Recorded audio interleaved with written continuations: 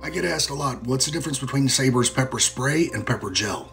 In this video, I'm going to talk about the characteristics of each, and I'm going to spray some targets at the end. For our spray, we're going to use the one with the glow-in-the-dark case and a flip-over thumb safety. Our gel is going to be in the lavender and a flip top. How do you hold pepper spray? I prefer the cans with the finger grooves. When you reach into a bag or a pocket, the finger grooves will tell you which way it's pointed, and you don't have to look. You'll want to use a positive grip and activate it with your thumb. This is a much stronger grip, and it also allows you to deliver a strike if you need to. You don't want to hold it like cologne. The spray comes out in a stream. By the time it hits its target, it atomizes, so it gets little droplets all over the face. It's also in the air around your bad guy, so it'll probably make him cough. For pepper spray and pepper gel, getting it in the eyes is key. When I was a cop, we only carried pepper spray. The spray is runny, so you could hit their forehead and it would run down into their eyes. With the spray, a strong wind can be a factor.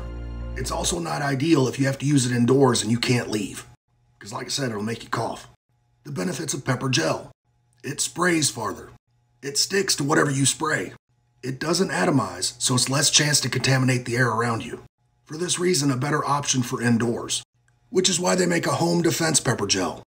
This isn't even supposed to be in the video, but you can't send me this bad boy and me not test it out. Both Saber's spray and gel are maximum strength you can use on humans.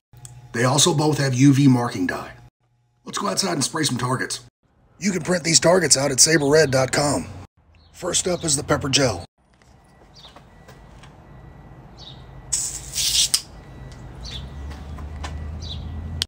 The spray and gel have a natural pigment, so I can immediately correct my aim.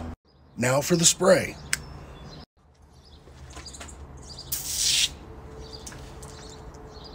You can see how it runs a little more. Now for home defense. Good Lord. That'd be a bad day for somebody breaking in. If you need some pepper spray or pepper gel, you can go to killerbtactical.org.